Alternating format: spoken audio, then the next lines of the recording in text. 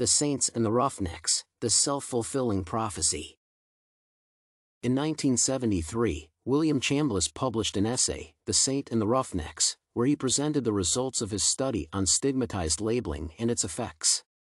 In his work, he reveals that those who were exposed to negative labeling were more inclined to wayward and wrongful behaviors compared to those exposed to positive labeling. The study provides insight into the effects that differentiated attitude by society either raises or lowers the chances of a person for social success or criminal activity. Thus, negative labeling launches the so-called criminalization process and instigates the disadvantageous youth into criminalized and deviated behaviors. Chambliss exemplifies the process of self-fulfilling prophecy when he describes how stigmatizing labeling affects the choices made by the Roughnecks.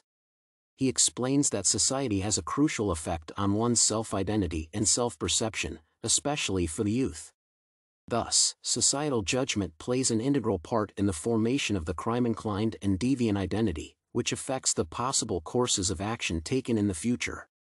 Chambliss states that the Roughnecks internalize an image of themselves as deviant, which makes them choose friend groups that match and reinforce this self-perception. Subsequently, this would make them strive to get engaged with even more extreme deviances, which, in turn, would continue provoking negative societal judgment towards them. This social alienation and disrespect would perpetuate engagement with the deviant activity.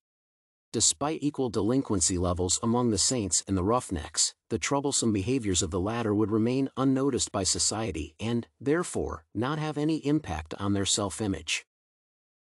Thus, certain stigmatization and labeling of youth affect the course of development of their self-identification and later actualize as a self-fulfilling prophecy. Chambliss points out that labeling is the chief factor in defining the criminal trajectory of a roughneck. This is how social justice can either encourage the person on the way to success or doom a criminal career rooted in adolescence.